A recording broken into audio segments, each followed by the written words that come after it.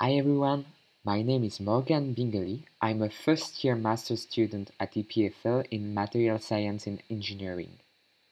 And I'm gonna present you this video about heat transfer in a material. This video will start with a little introduction, where I will give you some definitions which will be useful for heat transfer, and where I will talk a bit about heat equations. Then I'm gonna present you some concrete examples that you can meet in your everyday life. In order to be able to see the next example in a proper way, we need to give some definitions. In this video, we're gonna say that heat is a form of energy. The temperature is a measurable manifestation of the stored heat. If two bodies which have different temperatures are in contact, a heat transfer occurs, transferring the heat from the warmer to the colder body. Several heat transfer modes exist. The heat conduction, which corresponds to the heat exchange between 2 points of a motionless and opaque solid, liquid, or gas. The convection, which corresponds to a heat exchange between a wall and a fluid with a heat transport done by the moving fluid. Finally, the radiation corresponds to a heat exchange between two walls separated by a transparent environment. As we're gonna talk about heat transfer in this video, it's important to understand how works heat equations in this kind of phenomena. First, the heat conduction law, which defines the diffusive thermal flux in function of the temperature gradient, and this relation is linearly governed by the thermal conduction coefficient, K here. Then the heat equation, which has a time-dependent term, a speed-dependent term, which corresponds to the advection phenomena, a divergence term here of the diffusive thermal flux, and finally a heat source term which corresponds often to chemical reactions, which are either exothermic or endothermic. Combining both equations, we get this final relation which defines heat transfer and a heat phenomena. We're now gonna apply these relations to some concrete example. As first example, a simple wall of a house with thickness E is chosen. Its thermal state is stable and there is no calorific power. A thin wall is considered with an unidirectional heat flux along x-axis. The temperatures on both sides of the wall are different. T1 here is lower than T2 here. The temperature profile in the wall is researched. To solve this problem, it is adapted to use Cartesian system. The temperature only changes along x-axis and an homogeneous distribution of the temperature is weighted in the other directions. The conditions of this problem allow to simplify the heat equations presented before, which becomes such an equation. As boundary conditions, we define the temperature in x equals 0 to T1 here, and in x equals E to T2 here. We then define the system and try to solve it. You can see here that the solution is dependent of E, the thickness. To be able to have a general solution non-dependent of this thickness, a variable change is done. The temperature is not in function of x anymore, as it is here, but in function of the ratio x over E, which vary between 0 and 1. The differential system of equation and the solution are as following. Here we define the system, and here we try to solve it. The solutions look like this. Changing the disposition of the equation, it's possible to get this kind of solution. It's then possible to generalize this equation to every case doing the following transformation here.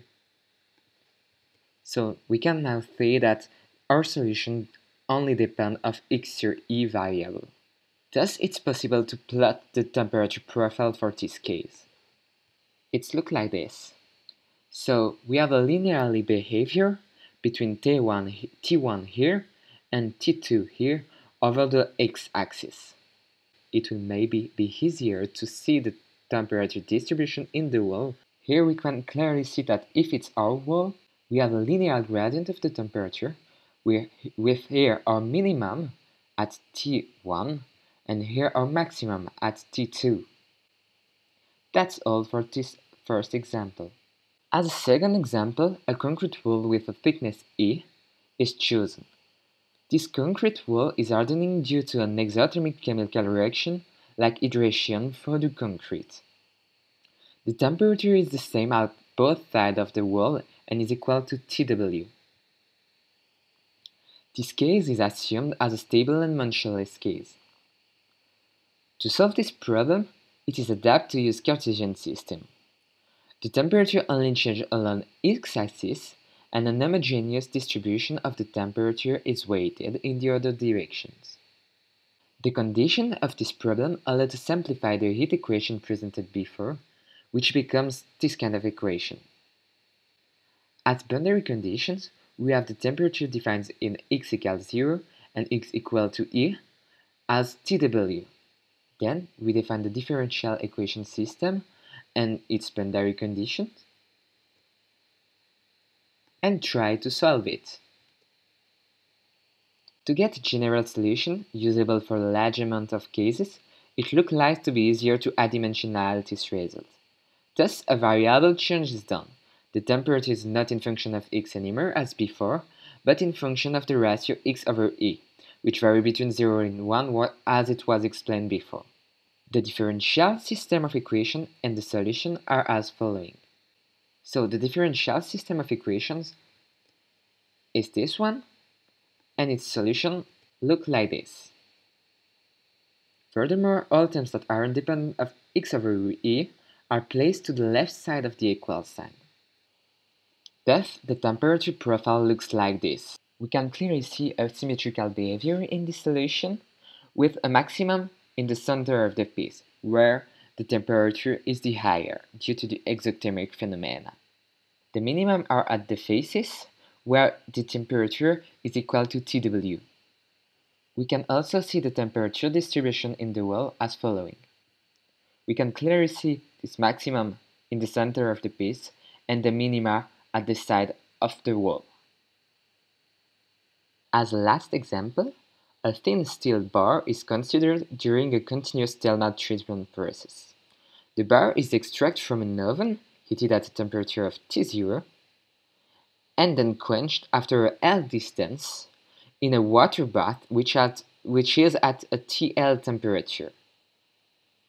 The temperature profile of the bar between the exit of the oven and the entrance of the water bath is researched, when a steady state is established.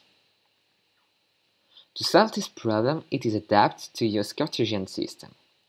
As the bar is thin, a uniform temperature is assumed in its transversal section, which means the temperature field only depends on the x position. The conditions of this problem allow to simplify the heat equation presented before, which becomes this equation. As boundary conditions, we have that the temperature in x equals 0 here is equal to T0, and the temperature in x equals L it's equal to TL. The differential equation system is the following, and its solution is as follows. This looks like quite complicated, but we can simplify a bit, knowing the factor ρ times Cp over K is 1 over alpha, where alpha is the thermal diffusivity coefficient of the material. We still have this solution. This solution also looks like complicated, however it appears simpler rewriting in the following way. As for the previous example, a general solution is researched. In this case, this solution looks like this. We finally have that. We still have this solution here, and knowing the ratio VL over alpha corresponds to the adimensional Peclet number, which defines the ratio between advection and diffusion phenomena of a process, it's possible to simplify a bit. Here, the Peclet number is put at the denominator, and here at the numerator. Finally, in the same way as the previous cases, a variable change is done replacing x over L by the variable x sur L.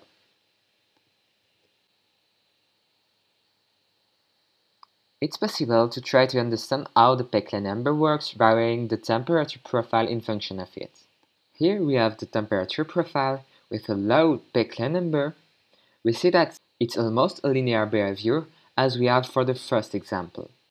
However, when we increase the Peclet number, we see that it increases the curvature of our curve. And when we arrive at big Peclet number, we almost have a vertical line here. That's due to the speed of the bar. It's possible to show this result with the graphical solution of the temperature profile for different Peclet number. We define here a list of Peclet number, apply the solution on it. The graphical solution looks like this.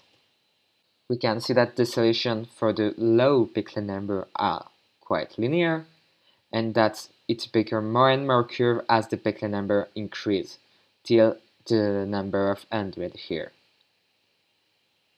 Finally, it's also possible to present this solution in a wall allowing a variable Peclet number.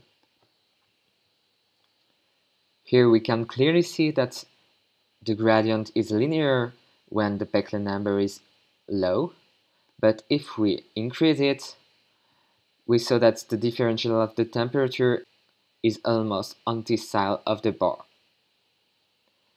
So that's all for this video about heat transfer in the material. Here are my references. Thank you for watching.